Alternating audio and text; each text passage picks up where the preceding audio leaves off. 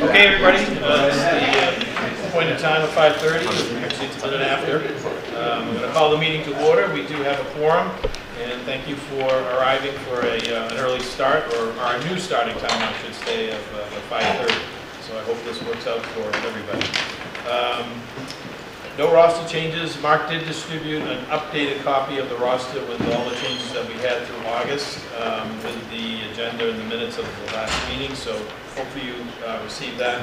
I also wanted to make you aware, particularly for the folks who've been added to the roster more recently, just in case you weren't aware, and thanks to Donna, we have a Google Docs page for the committee, and if you don't have access or haven't checked recently to see if you still have access, you may want to do that and check with Mark if you don't have access. But Donna's done a nice job of reorganizing all our material that we've created to date, the content that we've created to date on that Google Docs page, with tabs and folders to make it a little bit easy to find things. So again, for the folks who've been added to the committee more recently, just make sure you have access to that, and if you don't, just check with Mark. So thanks, Donna, for taking care of that.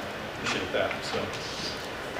Okay, the first order of business. And quick question on that. I was looking at the list, and one member is listed in 3 different positions with voting member as all of them. Does David vote 3 times on things or once? No, that's just the idiosyncrasy of the MSBA's roster. I didn't know if the person got it or if the position got the vote. No, it's just, there are certain categories of individual and function within the MSBA rostering structure that we have to follow, and that results in David being one of them. I think Sarah is another one that gets listed multiple times as a couple. And each time we show that individual, we show that they're a voting member, but it doesn't mean they have multiple votes. So, thanks for the question.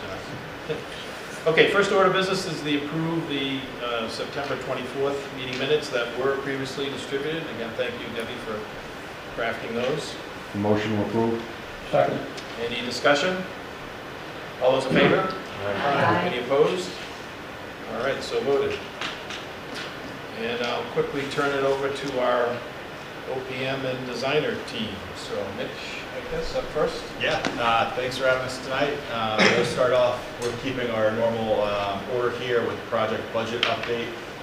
Currently at this time, since we met last, there's been no invoices, so there's actually no budget update, but I just want to keep going with that practice to present the budget. If there's any questions on it, we can take any, but I don't think there will be any since there's been no updates. Any questions? All right. Next is just a reminder of the MSBA overview. I know this is a large group, some of you in and out.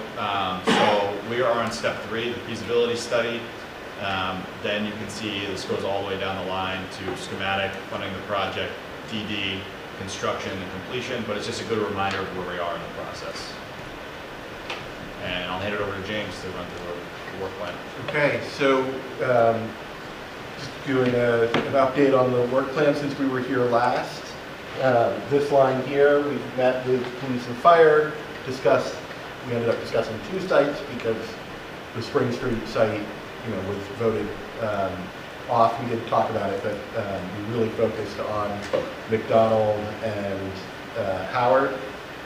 The issues are, as maybe expected, are access.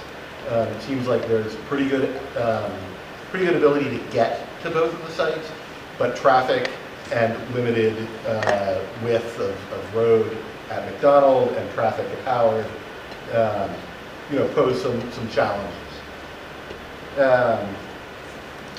We've also continued with the educational visioning, and I'm going to present just a little update on that. And we've had a walkthrough with our engineers, mechanical, structural, electrical, civil, plumbing, fire protection of these buildings, of the 2 buildings and sites. And then here we are today, October 8th. We'll be talking about the educational visioning update, the existing conditions walkthrough, site selection information, like back to PMA for site selection information, and then a really detailed discussion about enrollment, school consolidations, program sizes, and what those might look like on the 2 sites. The rest of the work plan is as you've seen it at the last session. I'm not going to go through it item for item, but it's in the presentation, so you can review it. If you have any questions, bring it back to the next one. You saw this last time at the last SBC meeting. We went around and everyone who wanted to gave, told us what their project goal was, what their concerns were. We've put these into sort of broad categories. This building for West Bridgewater, building for educational needs now and in the future, public process, community support, community outreach, and cost and schedule. Again, I'm not going to go through each of these. I know they were distributed to the committee. I showed them here because if there's anything that we got wrong or we missed, for anybody watching at home, you can go back and watch the last SBC meeting to hear the individual points from the committee member who brought it up and the discussion around those points. James, let me just take a pause here. Does anybody have any questions on the summary of those notes that were gathered at the last meeting? And again, Mark did distribute those separately. Does anybody have any questions on those before we move on? Awesome. Okay. With that, I'll keep going. This is just sort of an update. We had a full day educational visioning session. Many of you were there. What I want you to focus on here is the fourth bullet, define the ideal West Bridgewater elementary school experience. This was looked at through the lens of child development, how do kids learn, and taking it through to space type, features and identity and adjacencies for the school. But the focus was really to define what the best elementary school education and experience could be for West Bridgewater students. There will be, this was just last Friday, there will be a full report that comes out of that that will be distributed, and I'll be bringing pieces of it back as it gets condensed and digested. There were a lot of activities. It was a very active day. We got a lot of great information. One of the things I want to point out, mostly not because it was the definitive vote, there was sort of a straw poll about which grade configuration sort of fit the goals of each of the groups best and each of the people, the participants. That's that slide on the far right. What that shows is 16 votes for the full, pre-K through 6, 7 votes for pre-K through 4, 1 for 1 through 6, and none for 1 through 3. Again, this is just information, and it's one data point. And I bring it up now and today because we're going to be going through a lot of pros and cons about those grade configurations later in this presentation. I do have a lot of information on these slides, and you can go through it when this presentation is distributed. The big picture for the walkthroughs at Roselle, the big issue for architectural is the change in levels. It's really not accessible. You enter and then you go up to an academic wing and then back down to another academic wing, and those ramps don't meet ADA or mass access. Structurally, the building is very sound. From a systems point of view, really the picture there is that most of these systems are either past or coming close to end of useful life. And for a new project, none of these systems would meet today's codes or energy codes, and all of them would be updated. Also, there are no sprinklers in either of the two buildings. Already talked a little bit about the site. The biggest issues here are about access. For Howard, the existing building really is in very good shape. It's renovated. It was fully renovated with additions in 1993. similarly, and so the building would be possible for reuse. Again, the structure is sound, the systems are really the same. They're at end of life, even though they're a little bit newer than the Roselle systems. And again, no sprinklers throughout the building. The big issues on the site there are traffic at the center of town, adding more people to that location, as well as the big issue being septic, and we've talked about that before. So with that, any questions on any of that? I can discuss them much longer, but I think getting to the meat of it is what's coming later. So with that, I'm going to pass off to Mitch. Yeah, let me just preface this before. So Art at the last meeting asked the question about other sites in town, on town-owned land, and it was a good question to ask because we had started the discussion as part of a bi-weekly meeting that we do between PMA and HMFH and Mark and myself, and they had started the process of looking at the town-owned sites. So that was something that was in process. MSBA does that as a part of the due diligence for us as a committee. They do require us to go through the process to look not just at the sites we're thinking about, but anything else that might be available in town. So that's what we're going to go over now is a summary of that process that PNA has gone through. Yep, thanks. So what we did is we identified any town-owned land using GIS, Mass Mapper, local town information, of anything over 5 acres that we think could be buildable, identified as buildable. So then we do some due diligence, dig into it, and see what the lot actually is, or the parcel actually is. A lot of these, we actually found, there was 40, we lost Spring Street, so that's 39, just in this list. And then, so 2 of those would be Howard and Roselle, and then the other 37 are all these ones that are shown in red on these next coming slides. So whether it be, already have the transfer station on it, or water department property, or town hall, so some of those pop up. So those are easily eliminated. Some of the other ones will have wetlands that we think will be difficult, or potentially close to a residential area, or for example, far away from this campus location to remove a campus-like feel for the school department as a whole. So I don't think we need to run through all 37 of them. This list will be distributed to everybody as part of this presentation, and we'd be happy to take questions if anybody has, maybe another property that they're thinking about, or one of the ones on here that we might have said is not buildable due to a certain reason. Does anyone have a piece of town-owned land that they're aware of that may or may not be on this list that they'd like to talk about before we move on? I mean, we think we've pretty much gone through the process and eliminated everything that even might be considered and limited ourselves to just the Roselle site and the Howard Street site. Cheryl? I have a question because we are considering buying a piece of property, as you know, and I don't know if we looked at that as big. It's what, 25 acres, Dave? I don't know. It's 23 and a half acres. Okay, and it's not far from the center of town. Right. So the question is no, we're aware of that, obviously.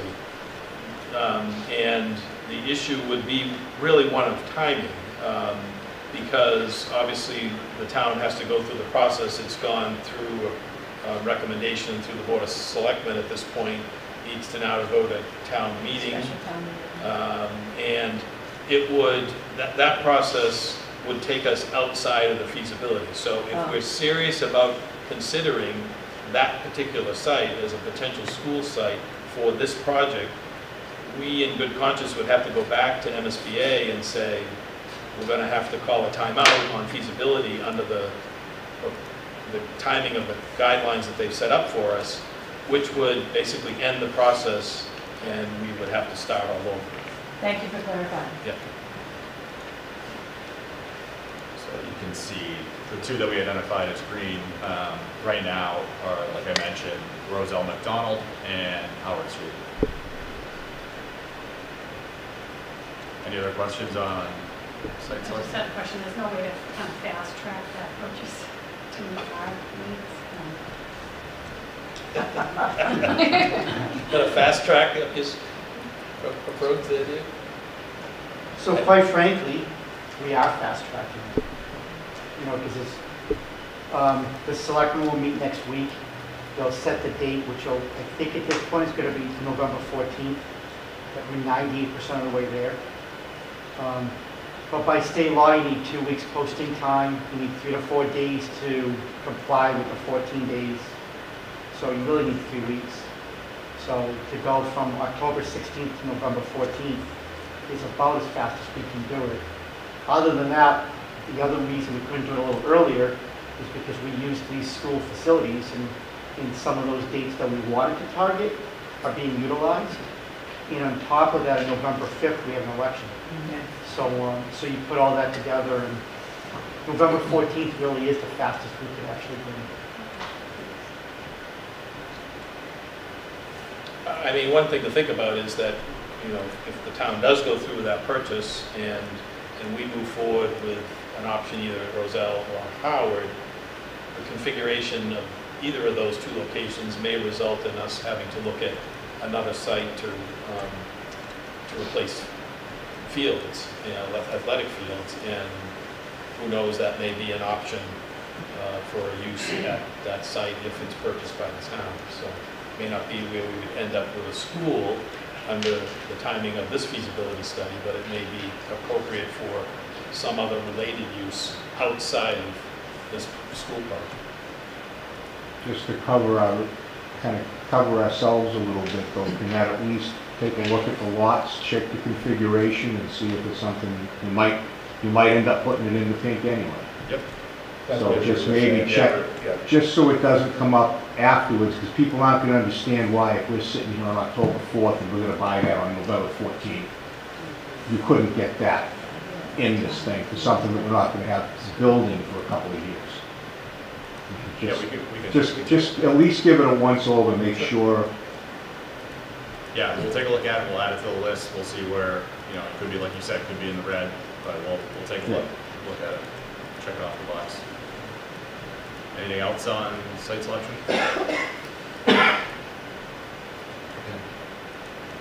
Okay, so this gets a little in depth.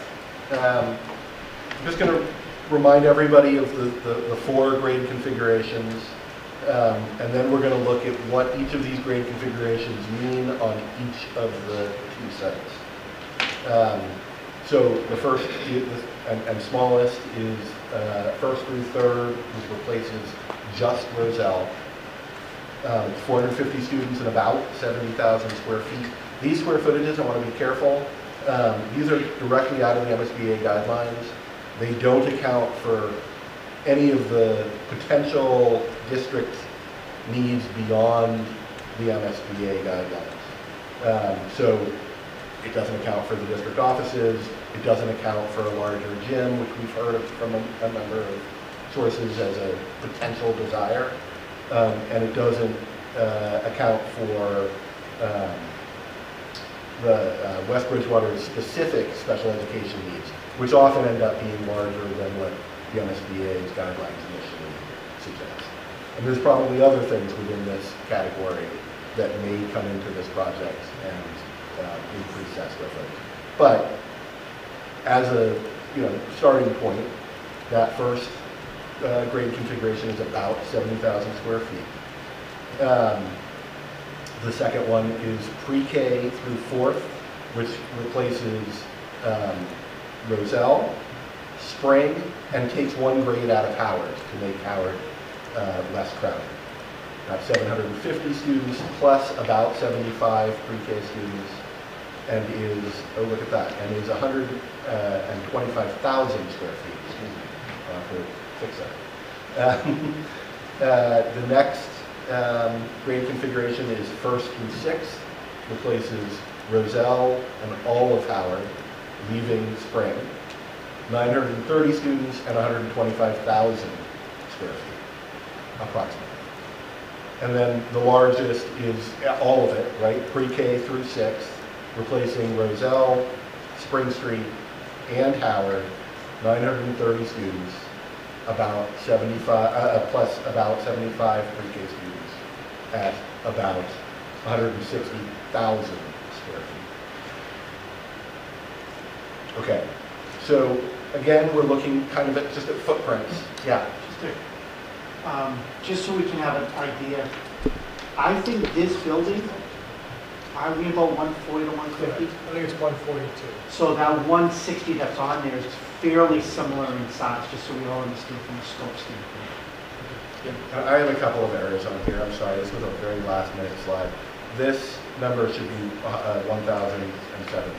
Before we post this on the website, I will For K through revise 6, for K through 6 plus 75 through K. right? Yep.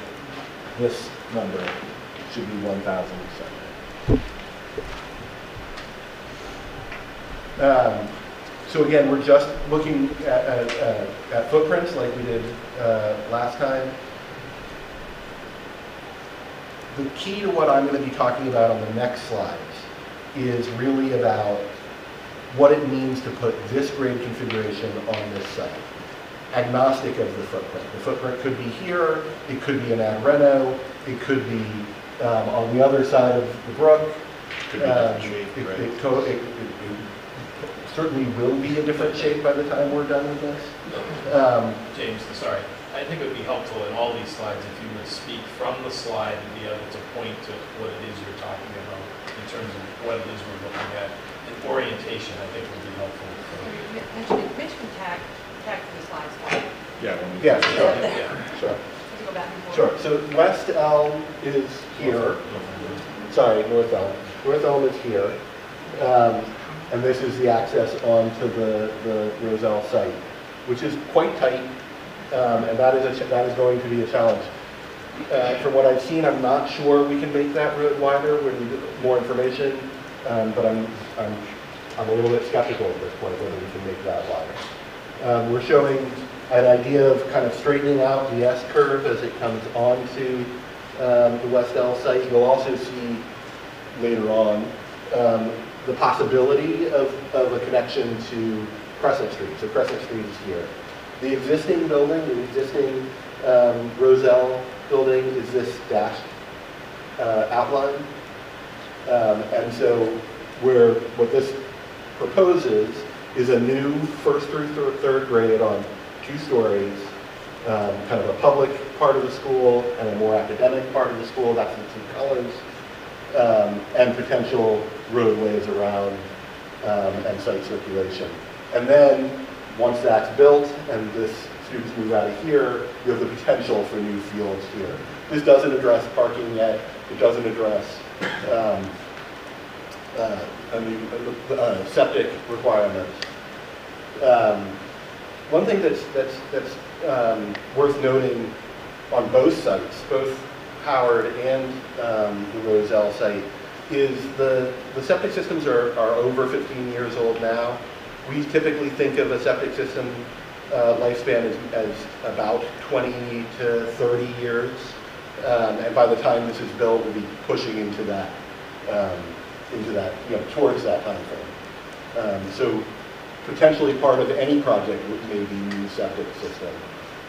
On this site, it would be a septic field. On the Howard site, it potentially would be a wastewater treatment plant. Okay, so next slide. Down or right? Down. Maybe do that. So again, what I'm going to be talking about on these slides, these advantages and disadvantages, are really about the grade configuration on the site, not the footprint itself. So for example, this grade configuration is the lowest cost option, no matter where it goes on the site, because it's the smallest building. It provides new, right-sized, educationally appropriate spaces for just the first through third grades. It's the minimal, it has the minimal septic work, again, because it's the smallest number of people and the smallest water flow. It also is minimal septic work, partially because it's matching the population on the site now, so it's not adding, other than enrollment enlargement, it's not adding population. We believe that the traffic pattern and emergency access can be improved. This can be improved. This is tricky. Again, it has to do with looking for ways to widen that road by a lane if we can, and looking for other possible locations of access, maybe the Crescent, maybe being able to strengthen the emergency response only connection to Goldie.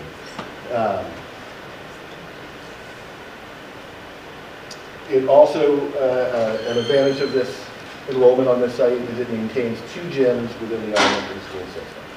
Next slide.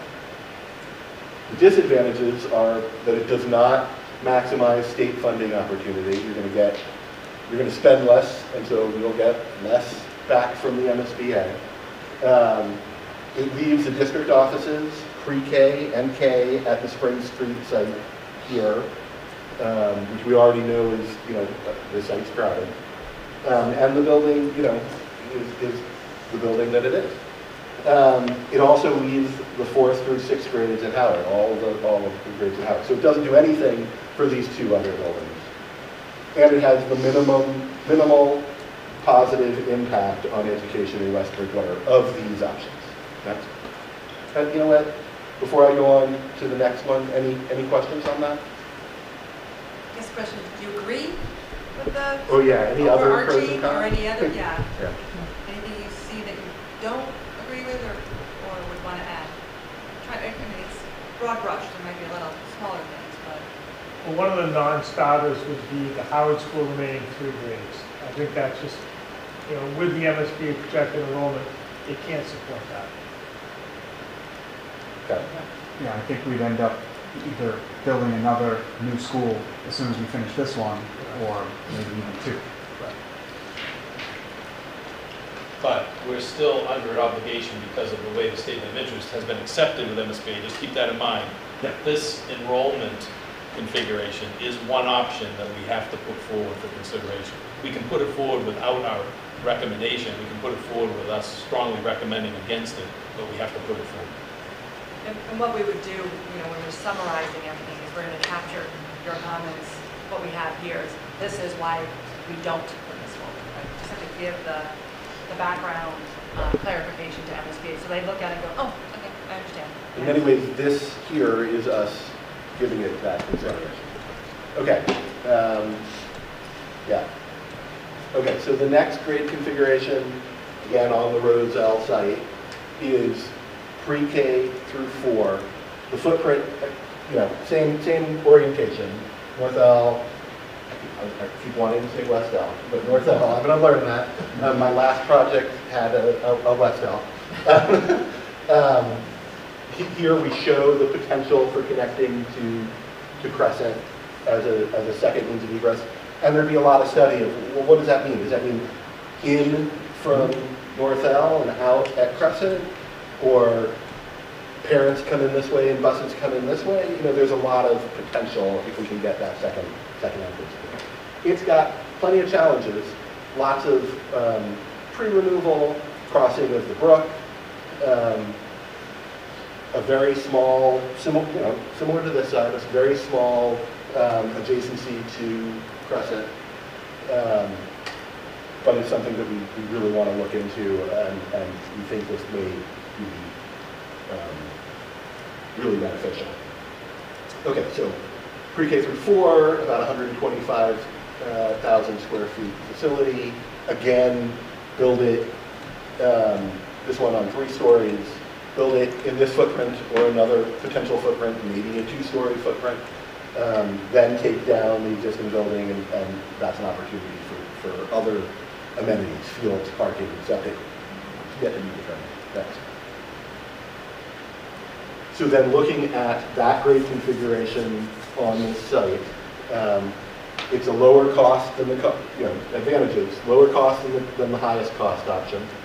It provides new right-sized educationally appropriate spaces for pre-K through 4.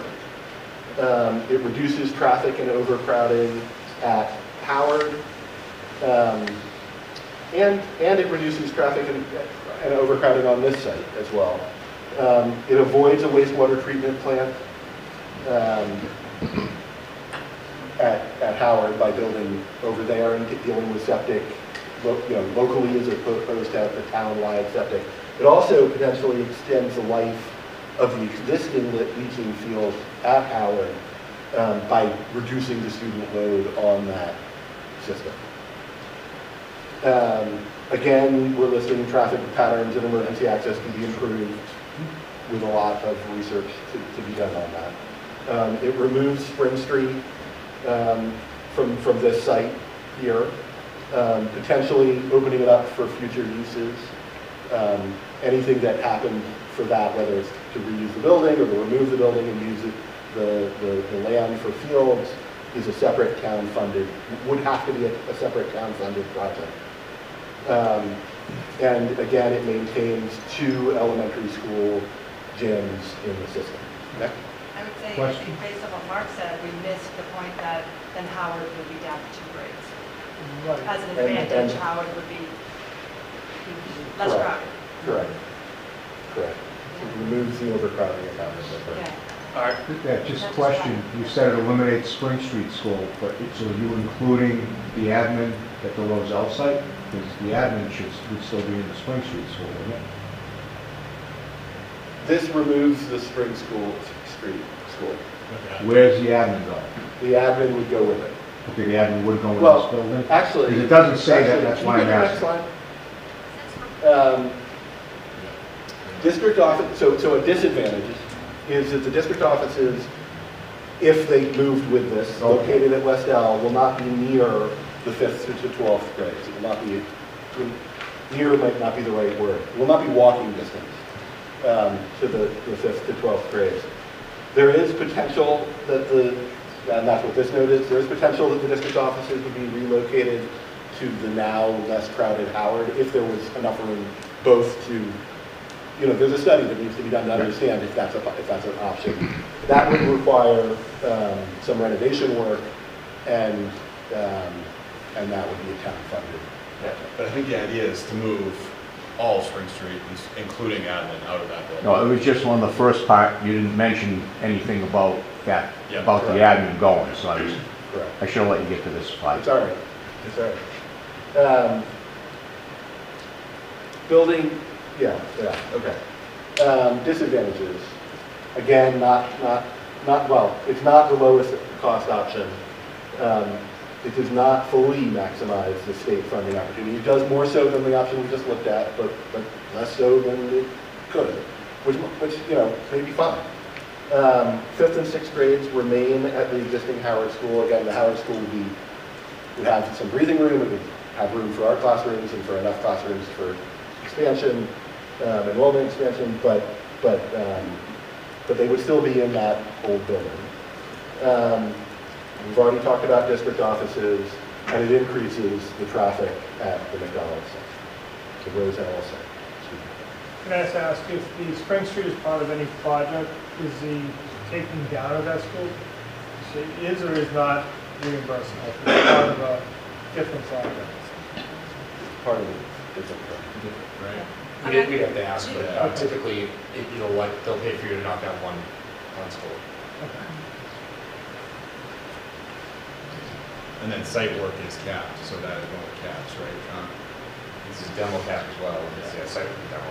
For eligible percentage, that is. Excellent. Anything we missed? Okay. So this is showing a very similarly sized footprint, a very similarly sized facility for the 1st through 6th grades on the Roselle site. It's the graphic here actually is the same, but it has a slightly different pros and cons. Next slide.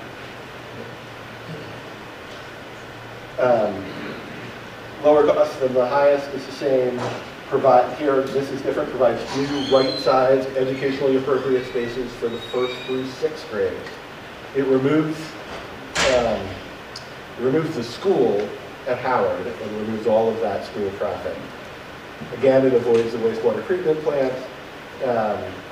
Traffic pattern can be improved, and it removes the Howard School site, allowing for other potential town uses on that site, either in that building or on the grounds. Next. Again, it's not the lowest cost option. It does not fully maximize the state funding opportunities. Here's a big con and related to a lot of what we've been talking about. It leaves the district offices, pre-K and K, at the Spring Street School on this site. It increases traffic at Roselle. It does reduce the number of gyms in the elementary school system to one. Unless a second gym was built at this site, or perhaps a larger gym, and we have heard a lot about that, that would likely be square footage that would need to be funded solely by the town, not by the MSBA. Not partially by the MSBA. Next slide. I think another disadvantage relatively, that school as well would be oversized. There wouldn't be enough space in that school for increasing numbers in kindergarten and preschool. In the existing Spring Street School. Got it.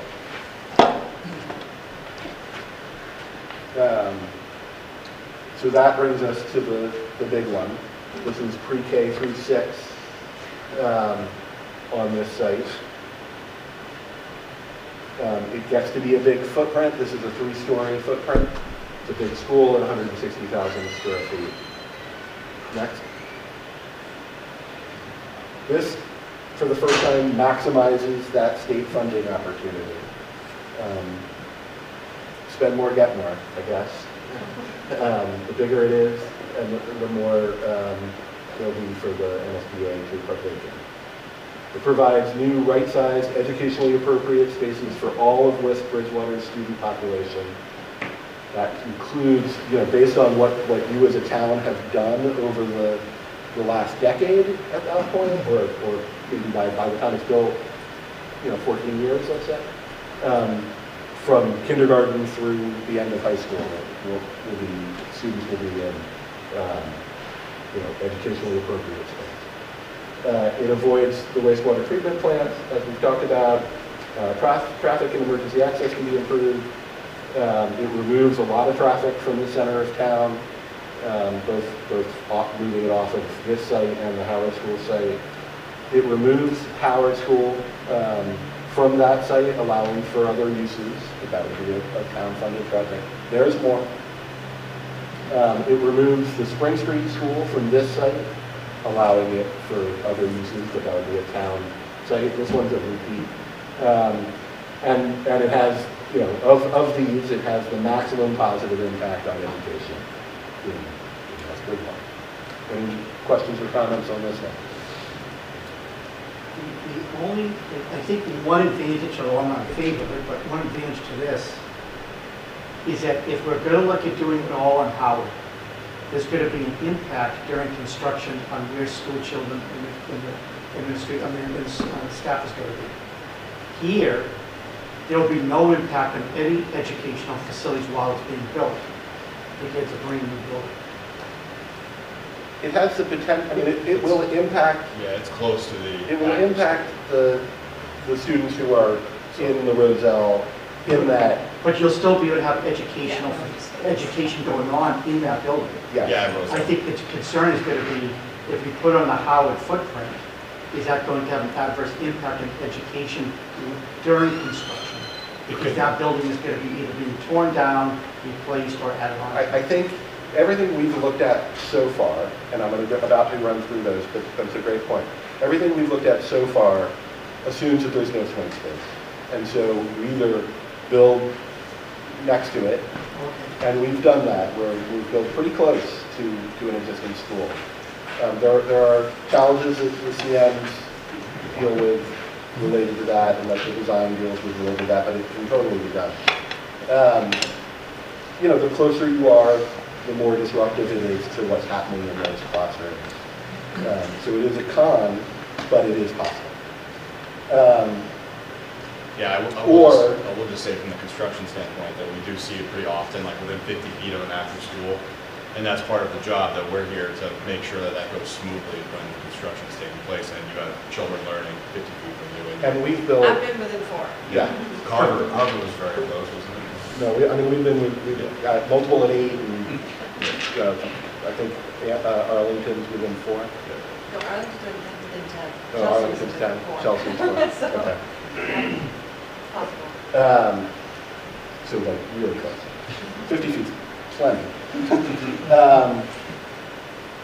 So sorry, so what I was saying was everything we've looked at either builds next to Howard or builds part of the building in like a first phase that would allow the students from Howard to move out into that first phase, and then builds the rest of the building that allows the Spring Street and McDonald to then move in after phase 2. Okay, disadvantages. It's the highest cost option. We knew that was coming. It increases traffic at Roselle to this one more than the rest. It reduces the number of gyms at the elementary schools to 1. That's because, if it's not clear, that's because we'd be building a gym with this project, we'd be removing the Howard School. So there'd be 1 gym here. Whether it's larger or you end up building 2 is a different question. Next. Well, if we don't demolish the Howard School, the gym is still there. I don't know if it would be kept up in the same way, maintenance-wise. One possibility is to maintain the Howard School as a community building. There may be some renovations required to make that truly useful, but that's definitely an option. Okay. Moving on to the Howard School site. We did not show a 1 through 3 enrollment on the Howard School site. We didn't think it made sense to build a separate school on this site for 1 through 3. You could.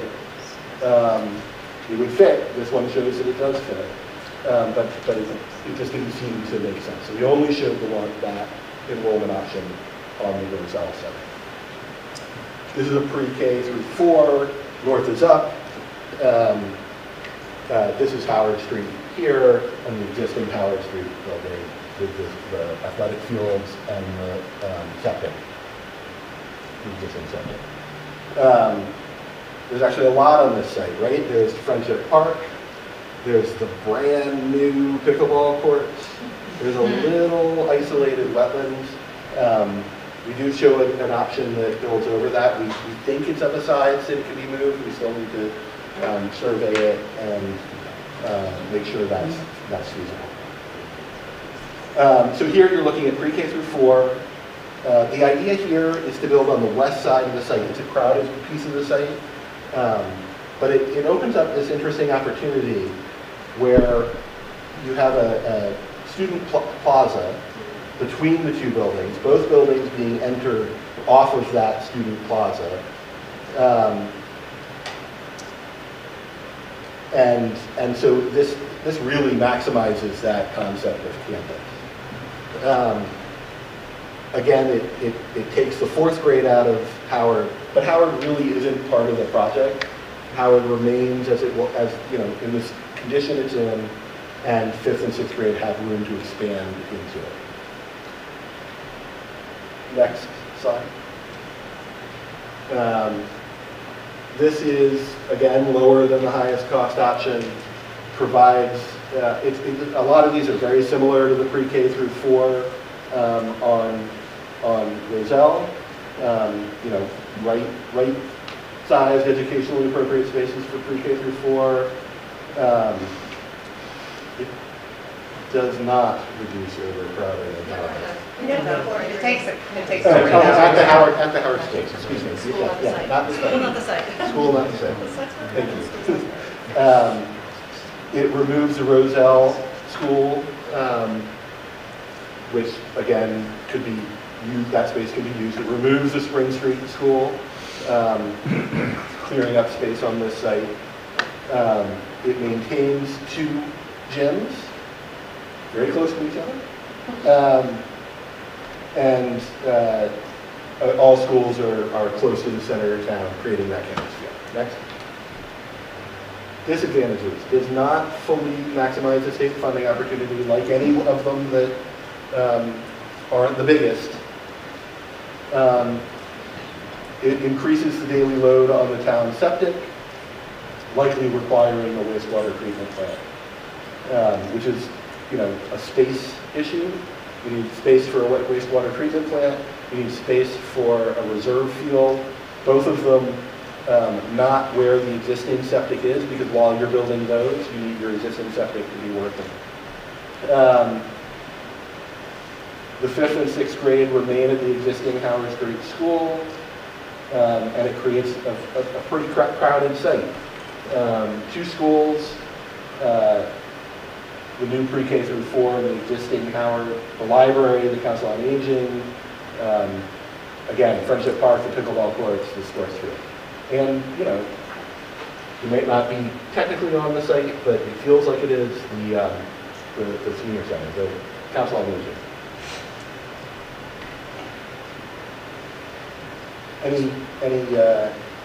And increases traffic at that. Sarah? Where would parking be in this?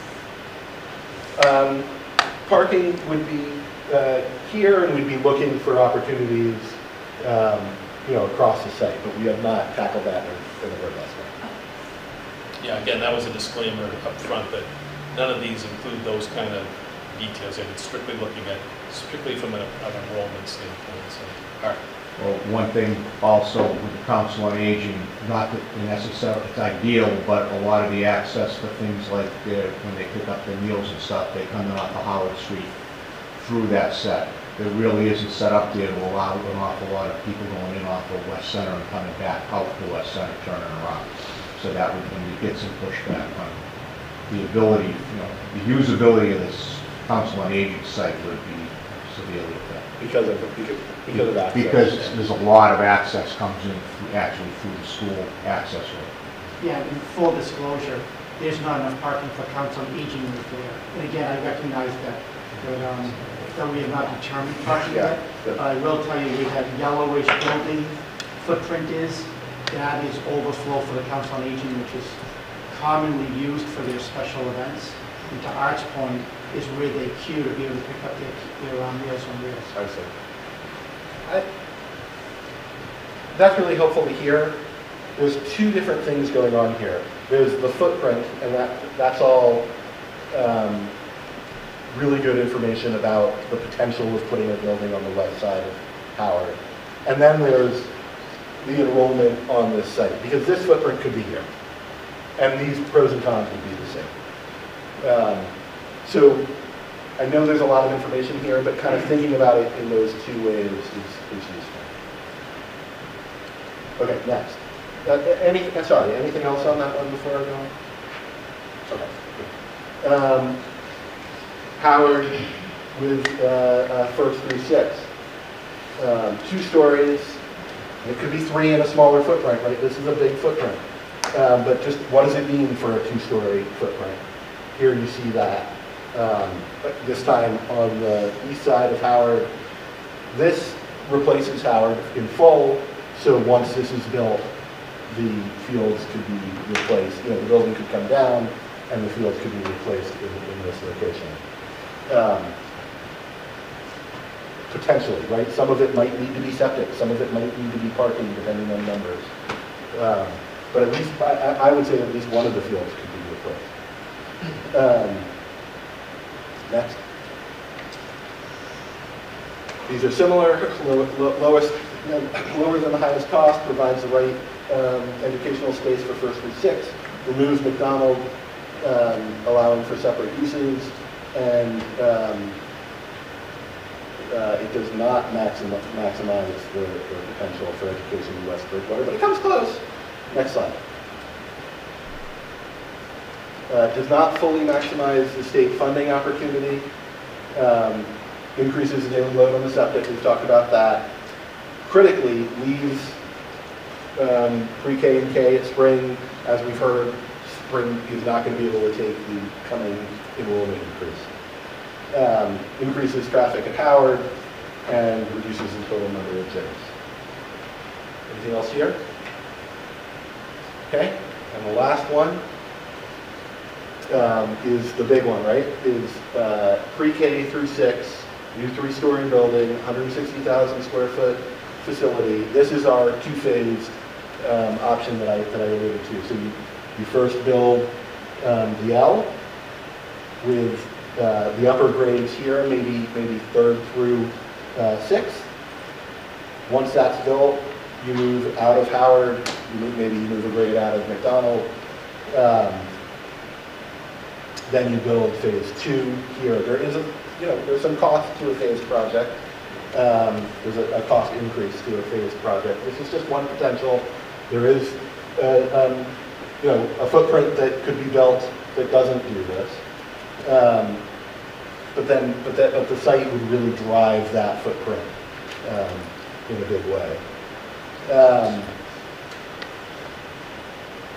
Okay, next slide. This maximizes that state funding opportunity, get the most money from the MSBA, provides the right-sized, educationally appropriate spaces for all of West Bridgewater students. It removes both Spring Street and Howard, both Spring Street and Roselle, allowing them for future uses. It maximizes the positive impact on education in West Bridgewater. It's the highest cost option again, because it's the biggest footprint. It increases the daily load on the septic, probably requiring a new wastewater treatment plant. It increases traffic to the Howard site. It reduces the total number of gyms. These are all familiar. Next slide. The last one I'm going to show you. This is the potential for reusing and renovating the Howard School. So the idea here is the whole enrollment, pre-K through 6, building the new school here, ultimately connecting to the existing Howard School. These would take the older grades, move out of Howard in phase 1. Phase 2 would be to renovate Howard potentially for pre-K and K in district offices. But that we'd have to test what's the right uses for that renovated space. This is an ad reno option that keeps the existing building and gets the full enrollment. I don't have pros and cons for this because it's the same in terms of the enrollment on this site. It's the same as the one we just saw. This option and the previous one both eliminate the athletic fields that are there currently. Both of them take the athletic fields. That's correct. Can you go back one? That's correct. And we'd be looking for places to have just to try to fit some athletic fields in, but it would not. We don't think that this would. So that's definitely a con, which is right. Yeah. And let me just make this statement and see if it's correct or incorrect. We, in part of our information that we have to submit to MSBA, have to include at least one renovation as an option moving forward. Correct. So again, it can be one that we're not recommending, but we have to show an addition renovation. Can you go back to the first option? But let me just say that what they want you to do is to move forward with 3, right? And they could be one grade configuration on one site, one of those 3, and with different options. One of them, at least one of them, being an ad reno option. The first one where you showed the, I forget what you called it, the student plaza. Yeah. I mean, theoretically, if you filled that in as a building space, I mean, that could be another added renovation approach there as well. Correct. You connected that. You may end up with, as a way to I think ideally you may end up with just too much interior space. You don't want classrooms. No. I don't think you can fill in so much as connect them to make it. Well, he's trying to move it. He's trying to move it that way. To space yeah. I was really thinking about eliminating the yeah, it's all about windows. Yeah. Right. We don't have to get into the details, but yeah. I mean, what you could make this into an ad reno scheme if you connect. That was my general question. Yes. All right. Yeah, when you're talking about the 2-phase option and that increases the cost, does MSBA increase what they're going to consider for a base cost, or they stick to whatever that initial square foot cost Their is? construction cost per square foot doesn't change. So if ours increases, it doesn't increase the fact that reimbursement. time adding to the cost doesn't necessarily change what they're So it's supporting. more, just more out of our pocket. Because of the caps that they have, Yeah. cost per square foot. Essentially, their effective reimbursement rate would be slightly lower. Yeah. The other thing, I mean, as we talk about a lot of details, like could this be an ad reno? You were there, and I was there. No, it's okay, it's fine. Let's say that. One of the advantages to this one is that, which a lot of the others don't have, is that the academic wings have sort of north-south orientation, which is the most efficient for getting natural light deep into the classrooms and sort of reducing a little bit of the energy load and having the right natural light. I think it's worth explaining what that means. I saw some good nodding of heads, but maybe not everyone understands. So the reason why it's more efficient is you know where the north and south light is coming from. It's much more clearly directional and understood. The east and west does this weird low angles and can come into the building in ways that are harder to manage. So that's why we consider if we can optimize the most windows, especially classrooms, that are either facing north or facing south, then we know how to control the light that's coming in and optimize it or minimize it as you need to. The east and west light is more variable and comes in at odder angles, if that makes any sense. So there's a sort of scientific background, and when you start hearing us saying that, you're like, why? So, David? Yeah, can we just take that Renault slide, could you switch to that, please?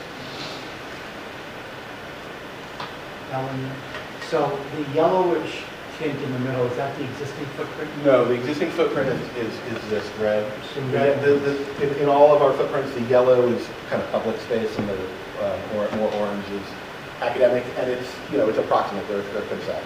So in that case, we are not tearing down the existing house because we're doing a renovation. Correct. So with that said, would we have an option then that we would still be able to get the MSBA reimbursement to take down either Spring or Rose McDonald because we are not done on the site? I don't know. I think that has, I'm with you, I think that has potential. There's a rationale there. But probably just for one. Probably just for one, but we don't know until we ask. But we could take the most expensive one. The largest square footage, most. But their caps are going to cap it Yeah. anyway, and I'm not sure. And will it look funky? Will there be different, heights on the roof? And then, to the point made, is that because this doesn't necessarily have the same location, east, west, north, south, is the different heights going to have an impact on sunlight going into some of the buildings? Yes.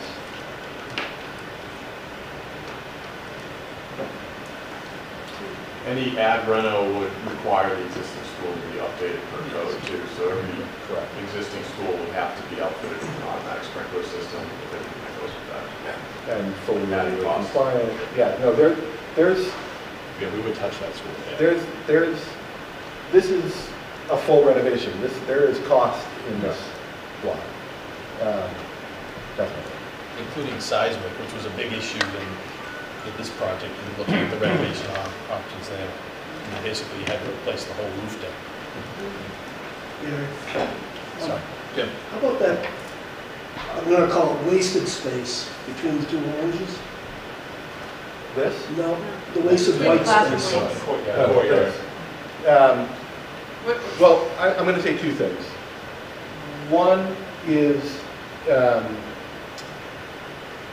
let's not get too bogged down in the specific footprints.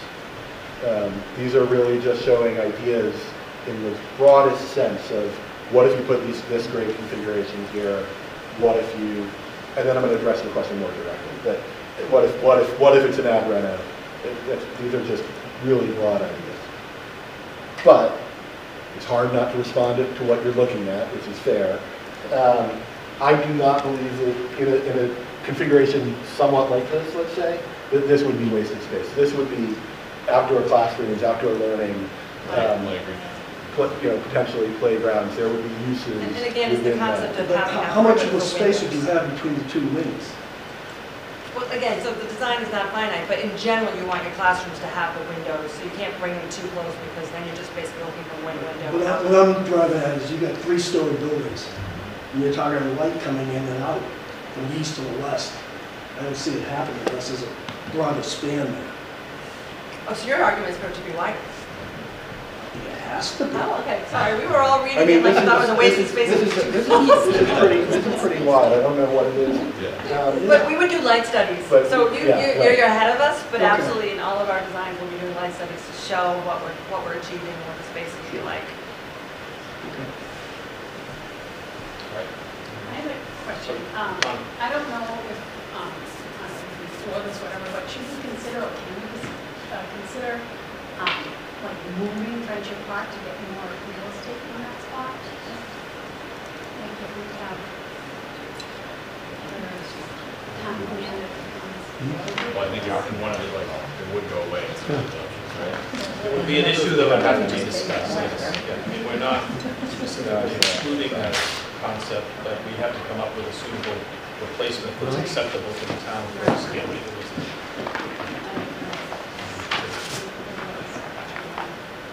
John, you have a question? Yeah, you talked about wastewater treatment. Is that something that's on site, or is that getting pumped to a more remote location? Where does that typically go? I think that's yet to be Yeah, determined. too early to tell where that would be. Well, where would it but it typically could- go for a school that's in this situation? That If would be they're- required?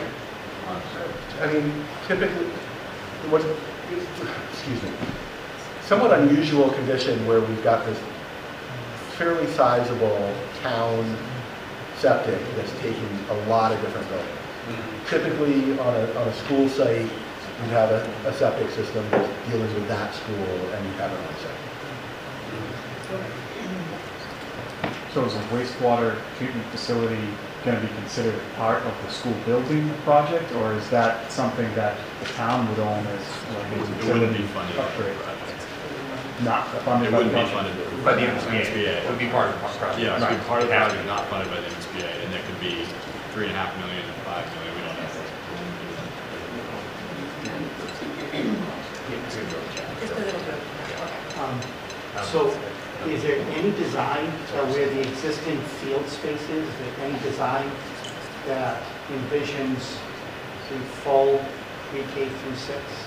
Yeah, that's what, one thing I was thinking of too, is we do have this option, which is 1 through 6, but this is 2 stories. I think there's potential for, yeah, for a 3-story version of this, definitely, that captures the pre-K through 6. So if we did that way, Howard schools could stay in session, minimally impact, and then everybody would move at the same Single phase time. project, Yeah. absolutely.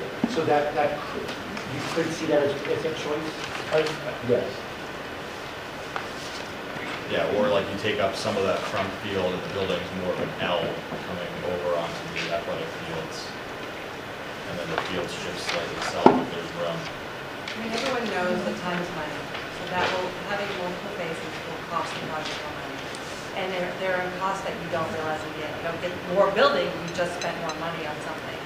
A similar story could be said for swing space, which I know is not an option here, but communities that have to pay money for a swing space, it just goes out the door, right? They don't realize any brick and mortar of their final project. And so phasing, if it has to be done, it has to be done, but it will add cost. And the reason communities consider it is, they end up with a number of, that is the cost increase, and a different configured building that might be advantageous, and that's a decision point.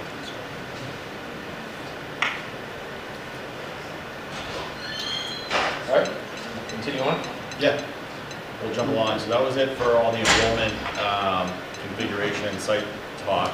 Now we just have a quick schedule update, just remind everybody where we are again. So we're in October, believe it or not, so we're working on our PDP, which is the preliminary design program. This is all incorporated into that package, which will get submitted to the MSBA in December. And we can jump along here, and these are just the key dates that go along with that. So today we're here October 8th in the school building committee meeting. As James mentioned previously, we do have a workshop. We do have a workshop coming out for visioning on October 11th. And then these are just the school building committee dates that we have targeted. I still think there's an open discussion for that Thanksgiving week. Yeah, we did, Mark has sent out an invitation for November 26th. I mean, it really comes down, we have to have guidance from you folks in terms of timing of the schedule and this, with MSBA and the decisions that have to be made, but we need to be sensitive about to that date for a couple of reasons. It is Thanksgiving week, as Mitch mentioned, but we also have parent-teacher conferences, which affect a couple of people in here in terms of their potential attendance. I need to get a sense of whether or not can we do the work we need to do by eliminating. The best thing would be to eliminate that November 26th meeting. Can we get the decisions made that you need to have made by just keeping the 22nd, the 12th, and the 10th? Yeah, let's take a The look. work plan was an outline, but it gives a sense of.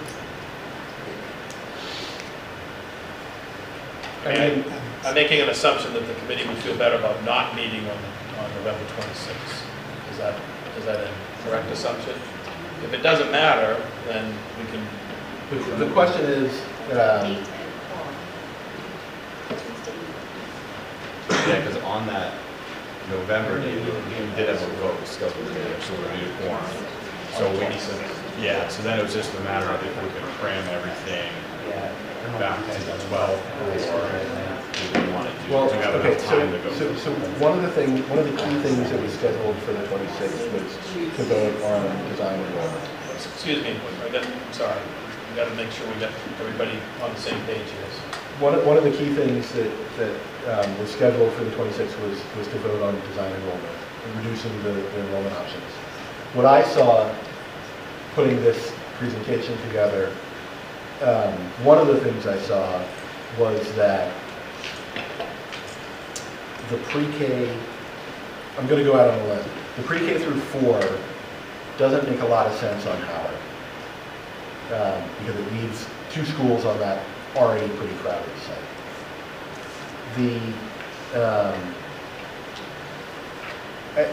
Like the first through, the pre-K through 4 does not make a lot of sense on Howard.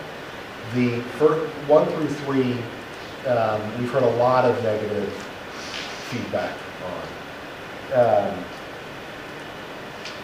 So, I mean, the question really comes down to the committee's ability to make a decision about enrollment and site in the next 2 years.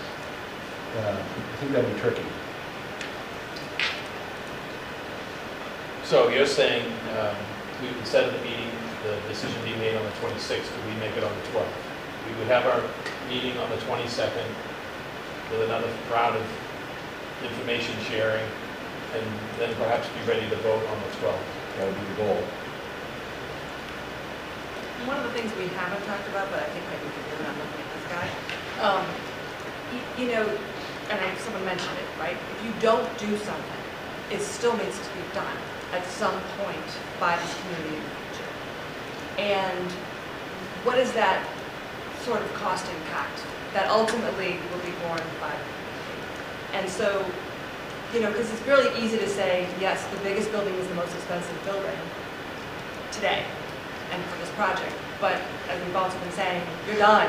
Everyone here is done for the rest of your, civic lifetime. You've solved all your challenges. I think the step back from that, in our minds, is the pre-K4, because your pre-KK is actually, as a square foot, the most expensive piece. You're talking about bathrooms in every room, right? So that, as a component, is much more involved to have a design. So you can't easily go into spring and bring that up to code. It's just, I can't even stress how there's no comparison to trying to do that than, for instance, down the road, giving a little help to Howard for 2 grades. I mean, that I can see as doing, that is smaller money, less commitment. So to my mind, one of the other drivers is, do you ever not do an option that doesn't have pre-K for these different reasons? So it's kind of coming at it from different directions. What variables are real drivers to say, don't want to do this grade configuration because, or this one because, and what can we get to you for information to help with that, is really our aim, and, why we sort of, first of all, double dog your meetings, because there's a lot of information to discuss, and then it brings out the question of, do we need to keep the 26th in the mix?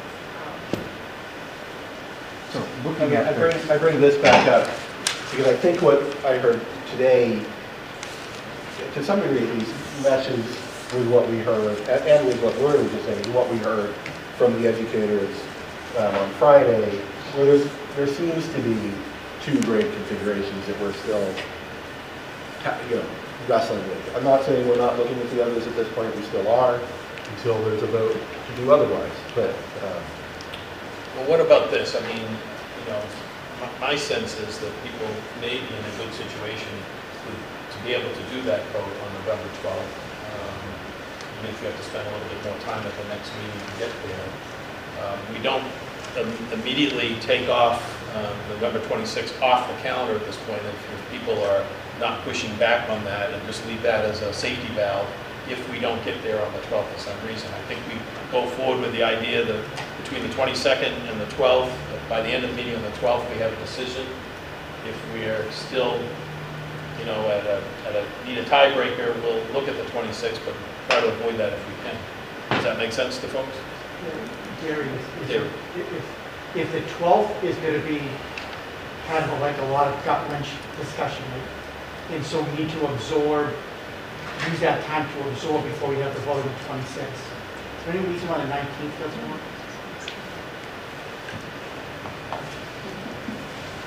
I don't know.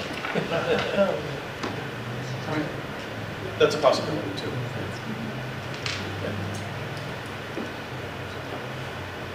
So that's possible. Looking at these possible configurations of grade levels, it's worth looking at what we currently have in our schools, and that's we're outgrowing those spaces currently. So all 3 schools are really pressed for space. We have really grown beyond the enrollment size for the schools when they were built. Cannibalized space, we've taken away art rooms, libraries, tried to find whatever extra space we can everywhere in all 3 buildings. So if we do not build a school that accommodates all of those grades now, we'll be doing it very soon. Right. And again, we may not be MSBA selected agreed for- with the assessment data that you just made, because that's why they gave us the okay to move forward with that maximum enrollment. They agreed with that very assessment. Yeah, and I think even trying to build a pre-K through 4th and leaving Howard for 5th and 6th grades, we can see that they're going to grow beyond the Howard School in the very near future. We've just added a 5th classroom for 5th grade this year. So now that's 15 classrooms that we have at Howard currently. And if we expect our population to grow as much as it seems like it's going to, the 5th and 6th grade are going to have to add additional classrooms pretty soon, and you're not really getting back the space of libraries, art rooms. Their projections are around 6 to 7 classes per grade, meaning that the Howard for 4 could work for 5 and 6, but it couldn't support also central office. So that would have to get sent around. So it would really be a very standalone 5-6 school. So right now, it's kind of a bare bones school with 15 classrooms, and we're looking at probably 14, maybe 15 classrooms with just 5th and 6th. Possibly. And you're We not don't go really getting specialists anything back. and, related services. All right, well, that's what we'll do. We'll try to shoot to have a decision no later than the 12th, and then we'll look for whether it's the 19th or 26th, and we look for another date after that. This is a fast-moving process here too, so I think we should prepare by on the 22nd. I think we're also going to be looking for site selection. So it's coming up quick, and we'll obviously try to get enough information in that next presentation to help that. Yeah. I don't know if it would be possible to maybe share presentations of the Yeah, we can, there's always little last minute tweaks that we're making, because there's a lot of information in here, but we can try to get a draft out to everybody probably the day before, if that works. If Gary's okay with that approach. Yep. Okay. Well, we say draft in big Yeah. letters. Yeah. For committee consumption only. Yeah. All right, do you have anything else you need to cover? No, that was it for tonight. Does anyone else have any questions or comments or issues they need to bring forward? Everybody's good with the new start time at 5:30? We continue that? All right, good. All right, so our next meeting will be Tuesday, October 22nd, 2 weeks from tonight at 5:30 PM. If there's nothing else, I'll entertain a motion to adjourn. Make a motion to adjourn. Second. All those in favor? Aye. All right, thank you very much, everybody.